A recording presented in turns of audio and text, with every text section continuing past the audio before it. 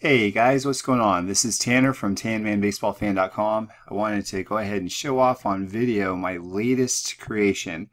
This is actually probably my favorite piece I've ever done for my collection, like ever. So I'm really happy with how it turned out. And I'll talk to you a little bit about it before I actually show it on screen. This is actually a triple booklet style custom, and it uses a lot of super premium high-end pieces. So I'll go ahead and show the back first.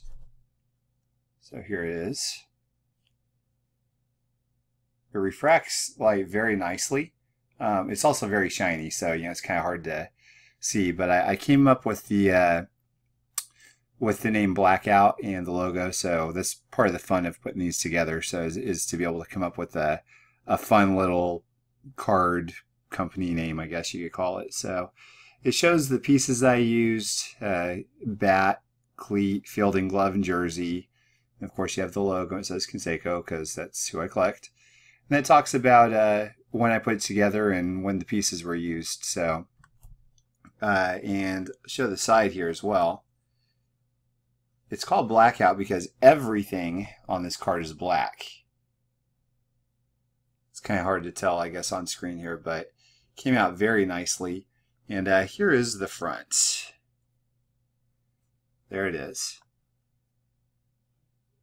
So on the left-hand side, you have a jumbo fielding glove. And right here, this is all gold and everything, so that's kind of cool. So on my blog at TanmanBaseballFan.com, you also have a little video clip of me and Jose talking and messing with the gloves and everything. So in the middle here is a jumbo patch. I thought I tied it together very nicely just with the colors. And it is from actually jersey that he wore when I was at his house, and there it is right there. And then I was going to put a signature here, but a piece of a bat that I used, let me put it back to get in focus here, I guess. Let's see if that works.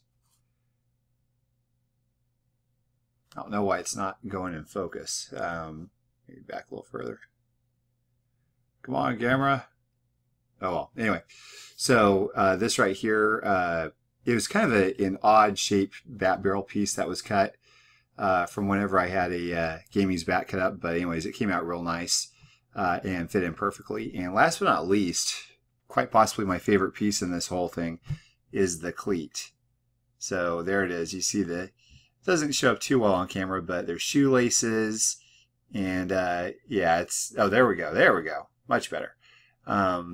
Anyway, so there that is. And again, it's a triple booklet style custom. The gutters in the middle are black as well. I used a matte black as opposed to gloss because I thought it really contrasted it nicely. And so here's the thickness. It's a very thick piece. It's very cool. So anyways, like I said, my favorite piece right now. So hopefully I'll come up with other pieces that I like even more than this. Anyways, thanks guys for watching. I hope you all have a great weekend.